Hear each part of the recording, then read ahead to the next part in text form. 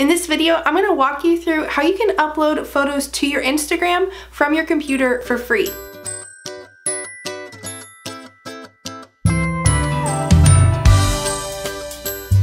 To get started, you'll need to download the BlueStack software.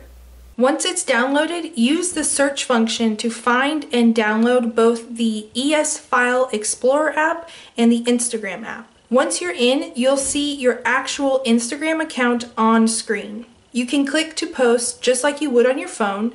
Then you can use your webcam to post a selfie from your computer, or you can upload directly from your computer. To upload, click Gallery in the upper far left corner, click Other, and then select the ES File Explorer. Find and select the Windows folder, select Documents, and then whichever folder your photos are in, just upload those to Instagram. Just like Instagram on your phone, you can resize and edit your photos and type in a caption before posting. I hope you enjoyed this tutorial. If you have any questions, let me know down in the comments below. And if you enjoyed this video, make sure to hit like, subscribe, and share it with your friends.